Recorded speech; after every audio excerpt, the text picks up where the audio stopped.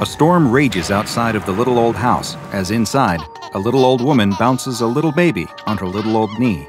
The baby coos and laughs as the old woman makes funny faces and noises for the child, trying to keep it entertained as they wait for his parents to return from their much-needed night out by themselves. The old woman herself needs a rest now, though. She's forgotten how exhausting it can be to watch a child. "Okay, that's enough. It's time for both of us to take a little nap before your parents get back." She gets up and takes the baby into a nearby room that looks as though it was a nursery at one time, but it hasn't been used for many years. As she goes to set the child into the crib, a strong gust of wind blows through the room. She places the baby down and rushes to the window and closes it shut. It must have been left cracked open by mistake.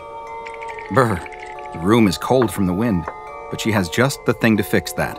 She moves to a small closet and opens the creaky door. The little old woman strains to reach up to the top shelf and feels around. Ah, there it is. She pulls down a baby blanket, a soft baby blue with colorful animals printed on it. It looks as though it's been up there for a long time, and she gives it a good shake before walking back to the crib. "Look what we have here. It's your daddy's own blankie." She gives it another shake. "There we go, good as new." She leans into the crib and wraps the small helpless child in the blanket before giving him a gentle kiss on the forehead. "Now you get some sleep. Your mommy and daddy will be back before you know it, and we want to show them what a good babysitter Grammy is, don't we? That way I get to see you all the time." The little old woman switches off the light and exits the room, leaving the door cracked just a few inches. She heads back to the couch and plops down on it. Almost as soon as she does, though, the baby starts crying. With a sigh, she gets back up and goes back to the nursery. "What's the matter, little dear?" she says as she turns the lights on. "Oh no," she rushes to the crib. "You've kicked your blanket off. You must be freezing." She grabs the blanket from the end of the crib and tucks it around the baby once again. "There you go, that's better."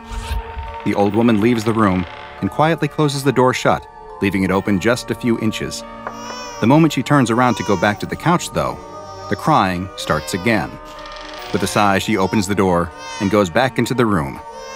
Once again, the blanket is stuffed at the end of the crib where the baby has kicked it off. "Fine, don't want a blanket? That's fine." She picks the baby up out of the crib and rocks him in her arms until it stops crying. She sets him back in the crib. "There you go. No blankets, just please get some sleep. Grammy's tired." The old woman takes the blanket out of the crib and leaves the room. She closes the door most of the way and, incredibly, this time the child remains silent. The old woman resumes her place on the couch and starts to yawn. Just as she does, the wind outside picks up and howls loudly. The old woman shivers. She looks next to her and spots the baby blanket. She picks it up and examines the cute animal print, remembering when her own son was a baby wrapped in it. She smiles at the happy thought and throws the blanket around her shoulders. She leans back on the couch and finds that her eyes are growing very heavy. She'll rest them for just a moment. She won't fall asleep. She'll just rest. "Mom, it's us. We're back. Thanks again for..." The couple both scream when they enter the house to find that the old woman is lying face down on the floor in a pool of blood.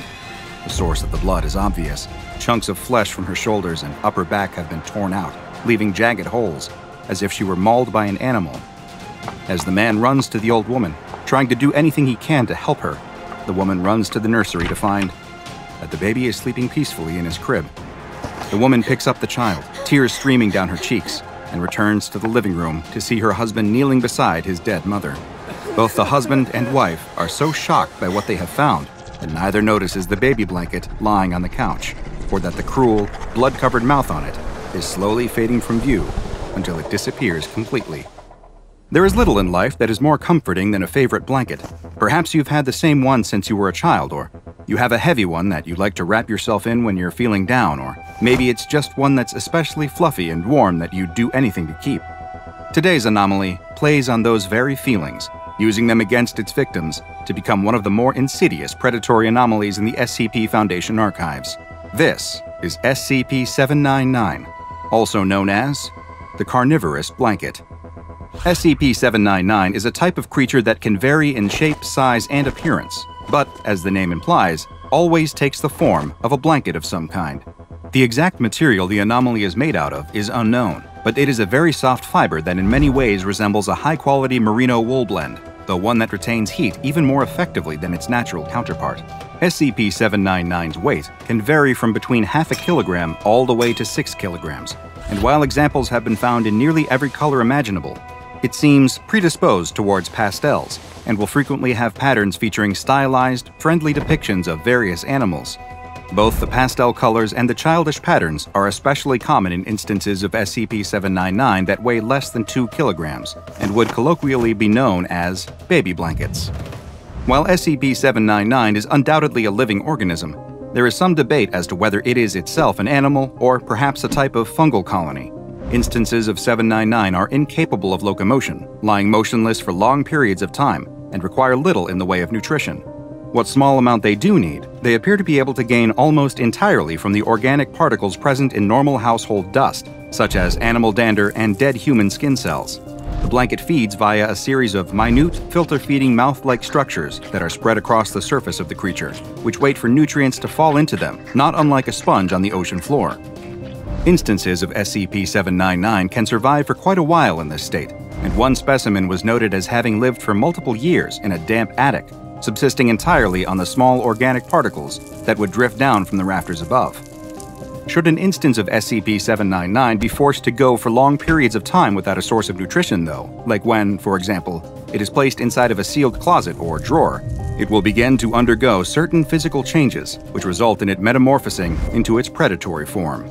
These changes aren't noticeable from only casual observation and consist of the blanket converting its many filter-feeding mouths into a single, large one that is lined with multiple rows of extremely sharp teeth. The blanket creature also develops a new form of tissue inside its cloth-like structure, one that is similar to muscle and capable of contracting and squeezing. Once its metamorphosis is complete, the instance of SCP-799 will lie in wait for an unsuspecting creature to cover themselves with it or wrap it around their body. Once they do, the blanket will bide its time until they enter a state of rest, usually waiting for them to fall asleep entirely, at which point its feeding phase will begin. Once the creature has detected that its victim is dormant, it will use its newly formed muscle to latch onto them, holding them in place as it opens its tooth-lined maw. It will begin to bite at its confined prey, tearing off several kilograms of flesh, bone, and any other organic material it can, swallowing it, and converting it into a thin slurry that it spreads through its body almost immediately. This traumatic, violent process nearly always leads to the victim dying of blood loss.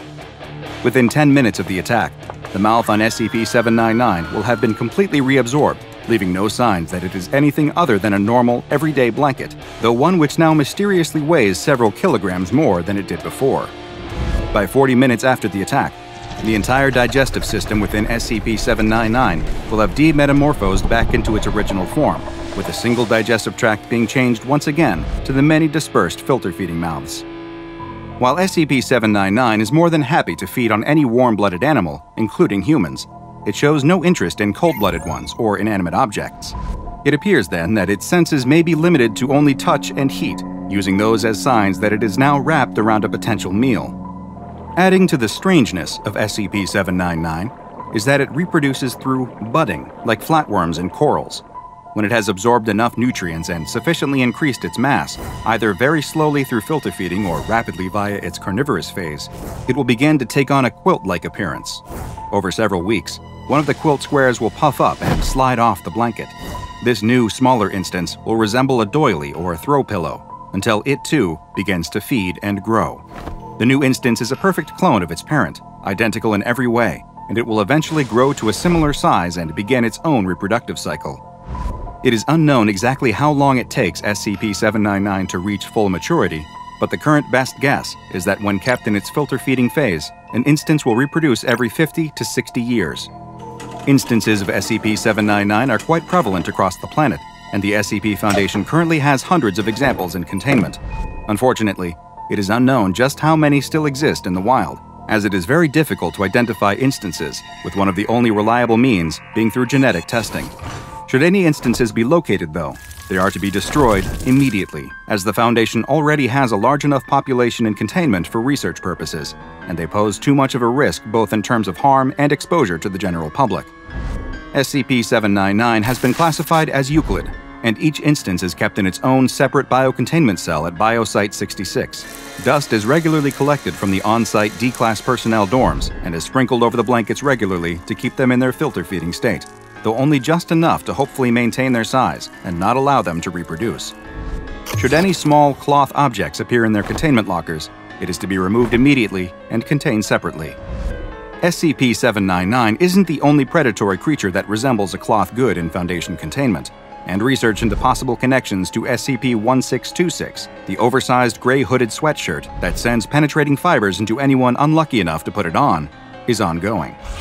Now go and watch another entry from the files of DrBob, like SCP-1051, Nevadan Extraterrestrial, for another anomaly with a rather unique feeding strategy. And make sure you subscribe and turn on notifications so you don't miss a single anomaly as we delve further and further into the SCP Foundation's classified archives.